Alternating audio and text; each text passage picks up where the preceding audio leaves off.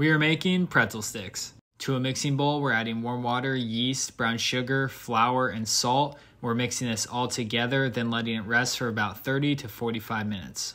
Our cheese sauce will be butter, heavy cream, cheddar cheese, and cornstarch, and we're seasoning with Excalibur sweet and sassy garlic pepper seasoning. We'll give this a mix all together, then we're setting it aside. After letting our dough rise, we're going to roll it out on a floured work surface and cut it in strips. A few at a time, these will get added to a water and baking soda mix, and after 15 seconds on each side, we will remove them and add them to a pan. We're finishing it off by brushing with an egg wash and then seasoning with Excalibur's butter garlic seasoning on top of them, then baking at 450 degrees. This is how it turned out. Thank you guys for watching, and the recipe will be in the description along with the seasoning links.